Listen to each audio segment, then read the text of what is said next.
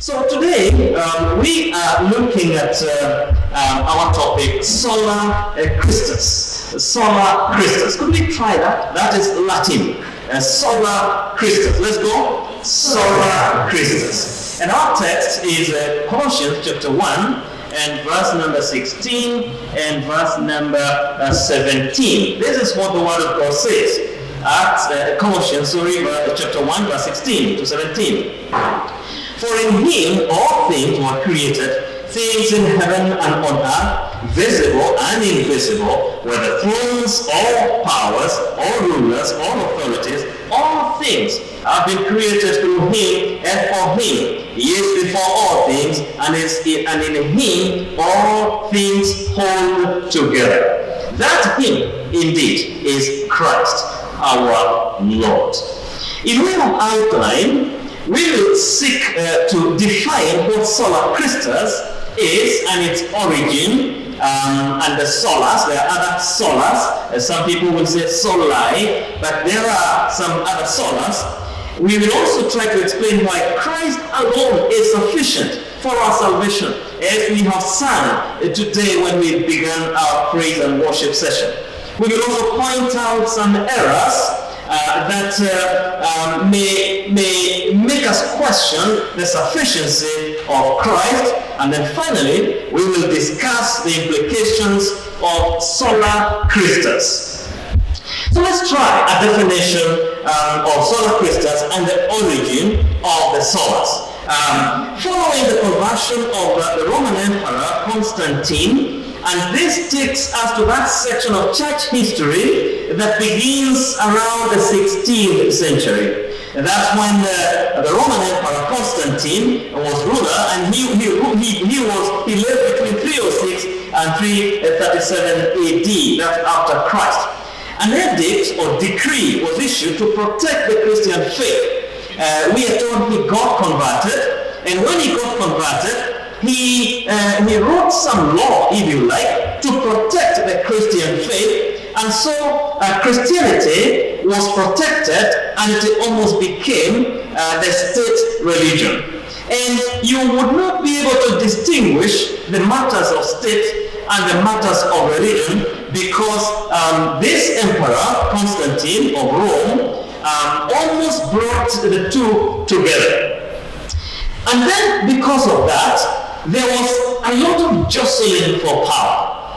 It wasn't clear who is superior to the other. Is it the Pope who was the head of the church, or is it the emperor who was the head of the state?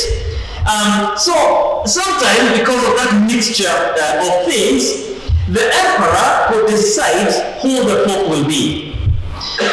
It's like the university deciding who the chairman of the Christian union will be.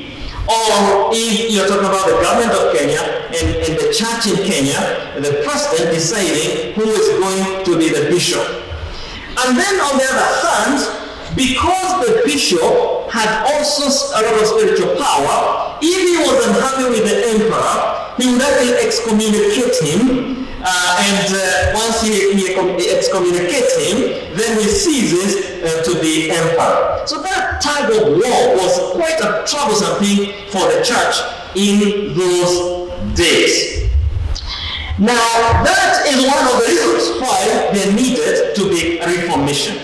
But there was a little more. And the people during the Reformation, or the people who led the Reformation, had a number of problems with the church of the Roman Catholic Church of those days, if you would state it that way. One of those was the issue of how do you get a ticket to heaven.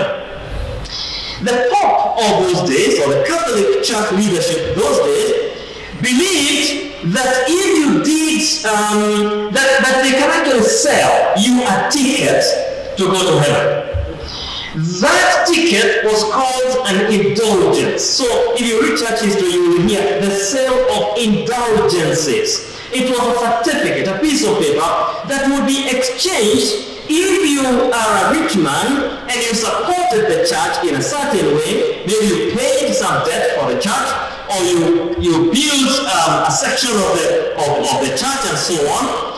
the higher your indulgence would be, the more grace you would get, and your time, if you died and you were a sinner, and then you would go to purgatory. Purgatory would be a place where you would be waiting.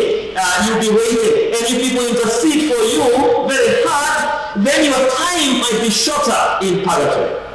So if you have a high indulgence, you have given the church something, the church gives you a letter or a certificate that shortens your time in purgatory, and so you will go to heaven faster than the fellow who died and had no indulgences, had no money to buy indulgences. So heaven would be able to be bought. You could pay through your way to heaven. And Martin Luther and other reformers say, no, there is something wrong here. This is not scriptural.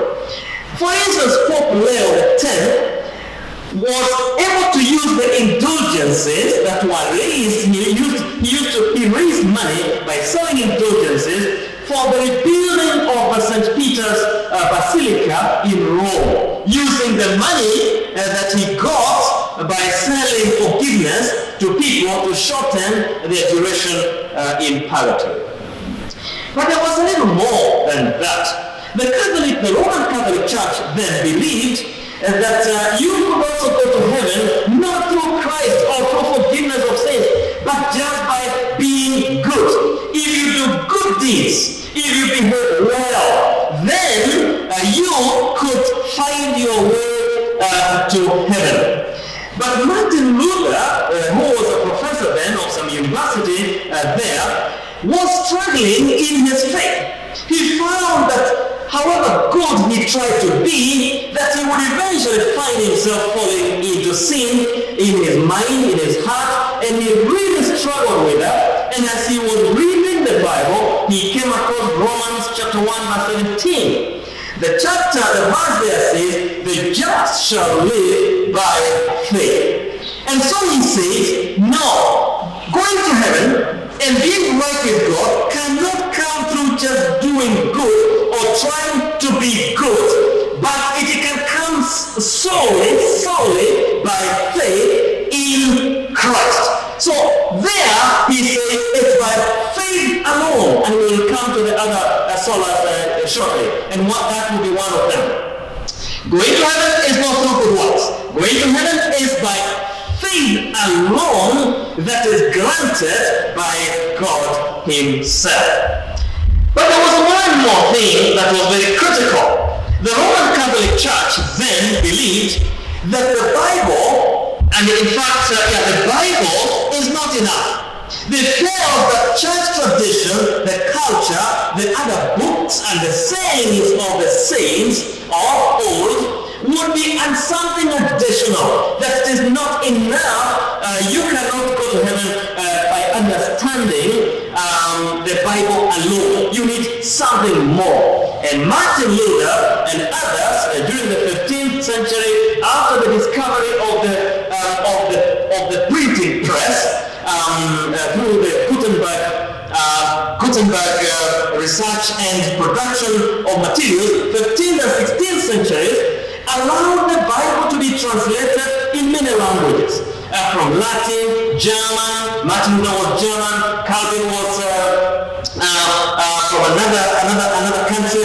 The Bible was translated in so many languages, and God began to speak in the language of the people. And the reformers say you can only hear, in fact they say scripture alone. Scripture alone, not church tradition, not other sayings of the wise, but scripture alone. These things that I have described and others led to what is now called the Protestant Reformation, with key figures like Martin Luther and others. Now you are talking about 1483 to 1546, and there were many others who came before Martin Luther nailed his 95 theses on the door of the Church of Wittenberg in 1517. There were many other reformers. That whole problem that arose in the Roman Catholic Church of those days and caused many schisms, and people wanted to reform the church, led to that reformation. And there were 5 sayings. There were 5 sayings in Latin, and they are called solas. Now, if you want to sound very English, you could say soli, because it's plural for sola. Now, one was sola scriptura, meaning scripture alone. The second was sola fide, which meant by faith alone. The third was sola gratia, which meant by grace alone. The fourth was sola Christa, the one we are talking about today, which means through Christ alone. And the fifth was soli Deo gloria, glory to God alone. Do you guys to try those 5 solas? Let's try the first one. So it's sola scriptura. Let's go. Sola scriptura, which means by scripture alone. The second one is sola fide. Let's go. Sola fide, by faith alone. The third one is sola gratia, which means grace alone. Let's go. Sola gratia, by grace alone. And today we are looking at sola Christa. Let's go. Sola Christa, through Christ alone. And the third is soli Deo gloria. Let's go. Soli Deo gloria, glory to God alone. Now, we want to look briefly now at sola Christus. Sola Christus, which is by Christ alone, or through Christ alone. Basically, it just means only Christ, solely Christ, no one else. Christ alone is my Savior. Christ alone is my Redeemer. Christ alone is my High Priest. He is the one who gives me salvation, and He is the one who will take me to heaven when my time here on earth is ended. As already noted above, the Roman Catholic Church appears to be giving more prominence to other things or other people more than Christ. Sola Christus, therefore, is a teaching that Christ is the only mediator between God and man, and no other mediator. And you do not need any other mediator, neither do you have any other mediator between God and man. Secondly, that salvation is by Christ alone. So sola Christus stands at the center of the other solas. It connects the other 4 solas. It's the 5th sola. It connects them because every one of the solas, whether it's by faith alone, the object of that faith is Christ.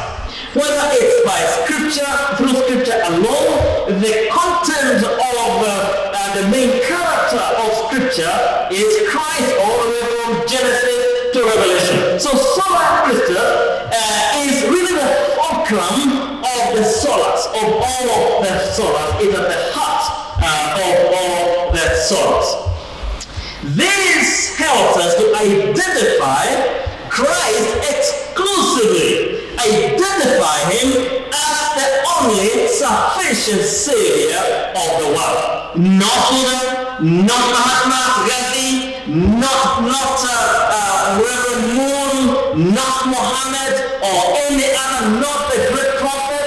No, it is Christ alone, and He stands with no equal in the world. Romans chapter 4 verse 25 tells us that Jesus Christ, our God and our Lord, died for our sins, and He was raised again for our justification. That was Romans 4:25. Christ was raised, He died and was raised for your salvation and for your justification. The reason why it was important also to talk about the sufficiency of Christ is because the church of those days also gave a lot of weight to priests, catechists, and they are the ones who would interpret the Bible for people.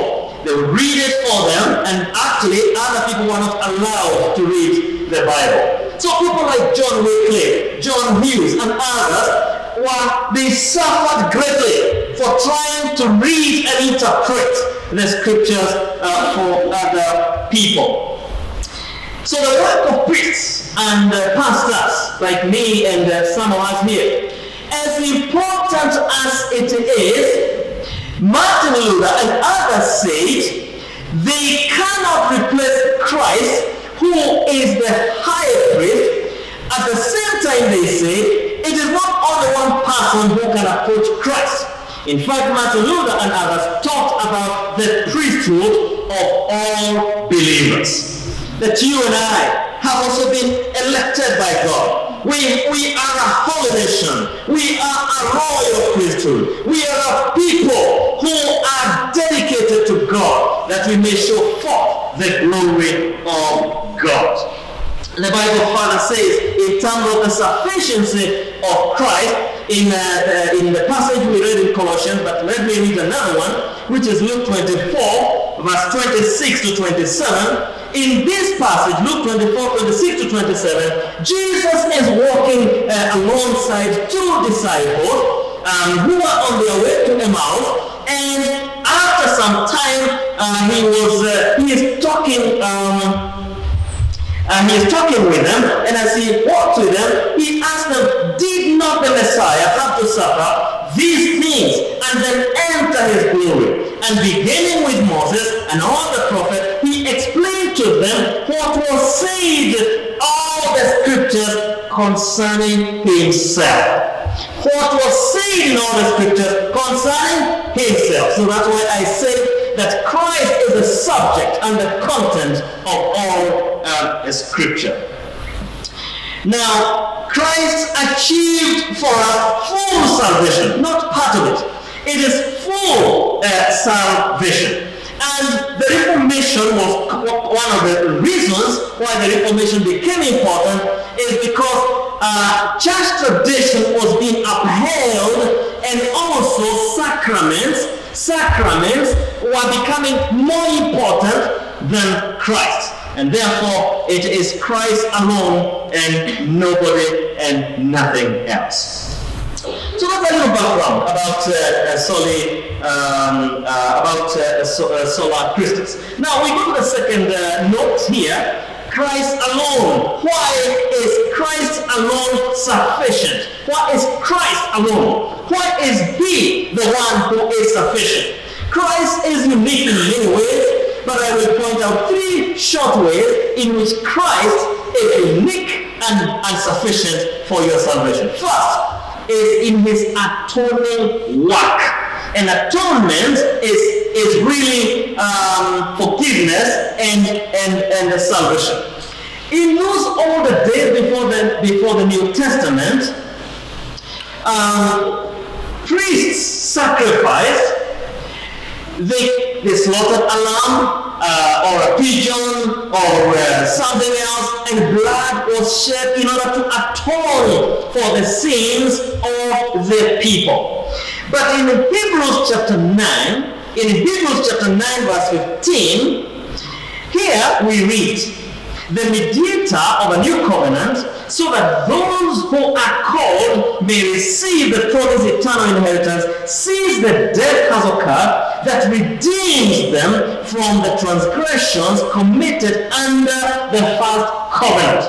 So here, Christ becomes the mediator, and the only mediator, and a mediator who is enough to mediate between God and man. He becomes, in his death, he atones for your sins and atones for my sins.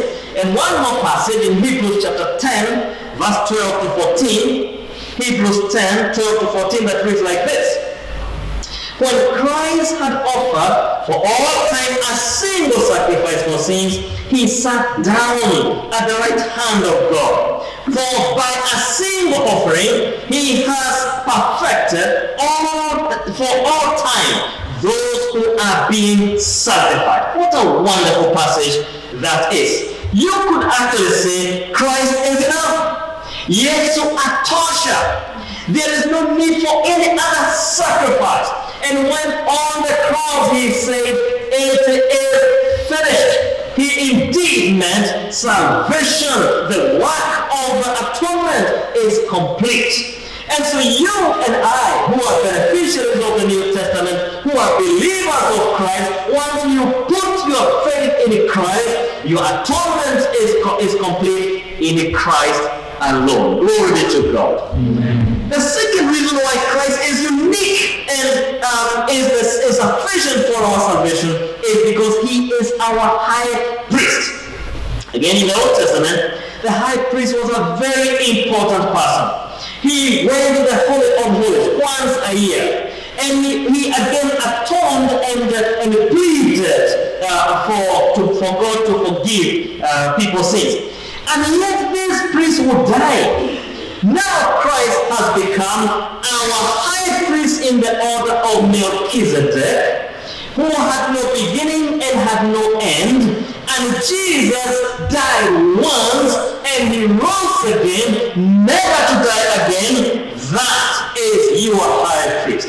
He stands completely and always before God the Father on your behalf and on my behalf. Hebrews chapter 2 verse 17 is another interesting verse. Hebrews 2:17, it says, "Therefore he had to be made like his brothers in every respect, so that he might become a merciful and a faithful high priest in the service of God." Why? To make propitiation for the sins of people. The reason Christ is so important as a high priest is that he understands you and he understands you. Because he was right here on this earth, suffered like you, struggled like you. If there was corona in those days, he would have experienced that same challenge like you are experiencing. When people are going for a census, his mother went for a census, you know what, like just like you and like me, tempted just like you and like me, but without sin. Therefore, when he stands before God on my behalf, he understands my weakness. He understands your weakness. He understands your challenge with your faith and how you struggle, how you try to pray and you're unable to pray, how you try to read the Bible and you're unable to read the Bible, how you want to serve and you're unable to serve. He understands perfectly, and therefore is able to plead with the Father on your behalf and on my behalf. He is perfect. He is a perfect high priest in the order of Melchizedek, and understands you perfectly and understands me. The third reason why Christ is sufficient for your salvation and for my salvation is his sanctifying grace. Sanctification is renewal, is purging, is forgiveness, is like revival. His sanctifying grace to sanctify and to cleanse you and me can only come from Christ, who is our only Savior. Glory be to God. So that was why Christ alone is sufficient, and was my point number 2. Now I want to go to point number 3, which is possible errors that can be caused by this whole misunderstanding, and why it was important for sola Christus and for the other 4 solas to happen during the Reformation. I would say that possible errors that still happen even today is when we substitute the roles and attributes that are assigned to Jesus by God the Father. We attribute them to other people, or we substitute them for other people. Those other people could be religious leaders. They could be saints of old that some people used to ask them to plead with them because they have gone ahead of us. That should not happen for evangelical Christians, because our intercessor is Christ. And we cannot substitute the role of salvation, of redemption, of forgiveness that is attributed to Christ. We can never substitute Christ with anything else.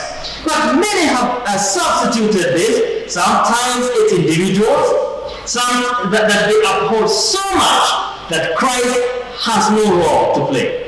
It could be good people like prophets, like seers, whom you depend on so much. It could be a pastor, it could be a prophet, and you give yourself so much to him or her, and he or she crowd Jesus. So that you don't see Jesus, you see this individual.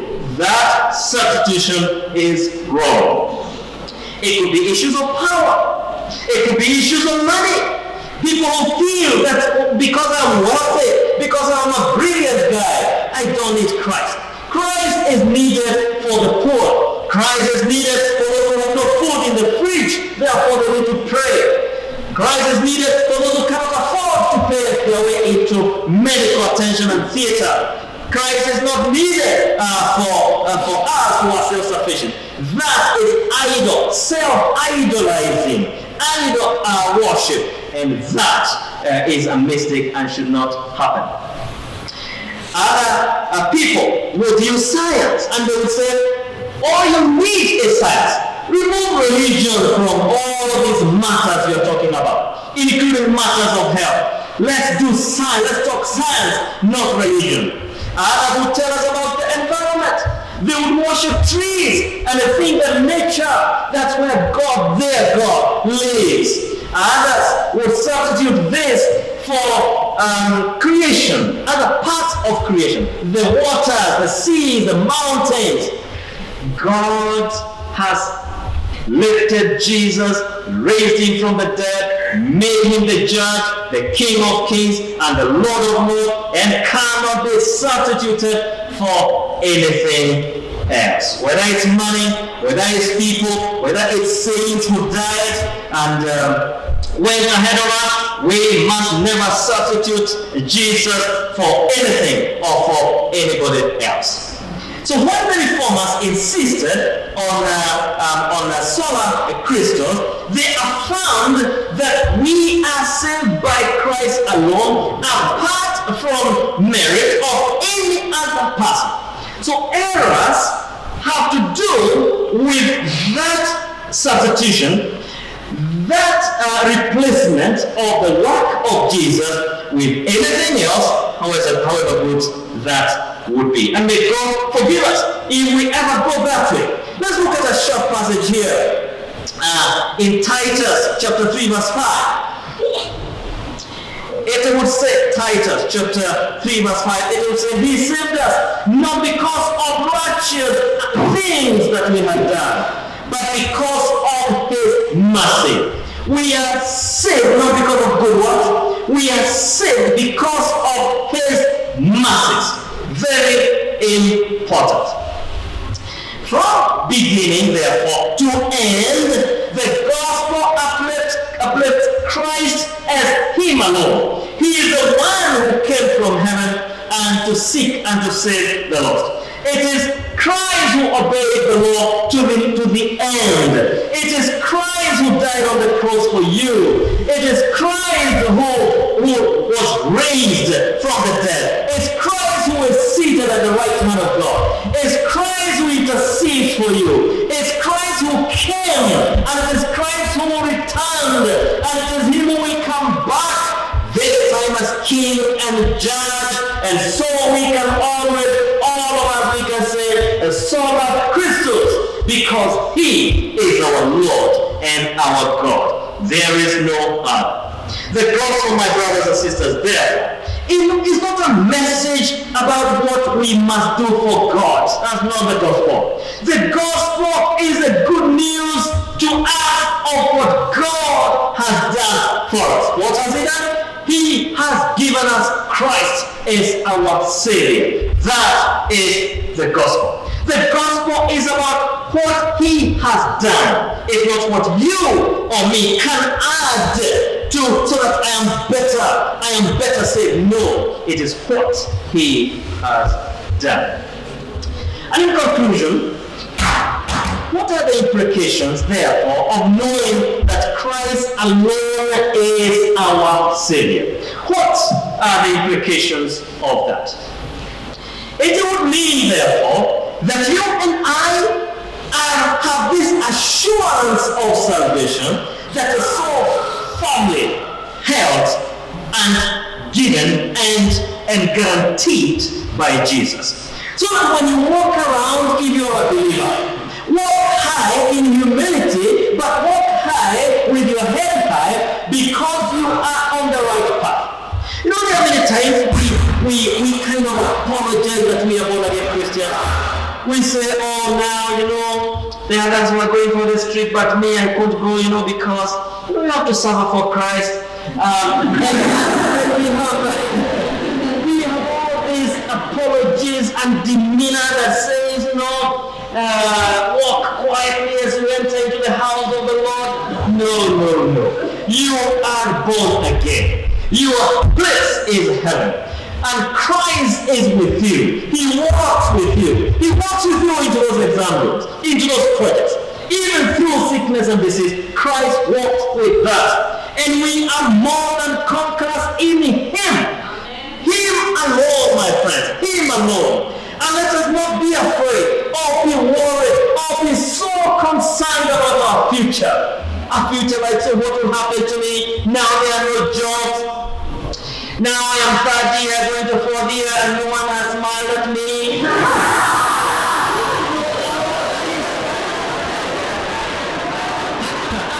All these things that worry us. What you don't know is that God has you in His plans.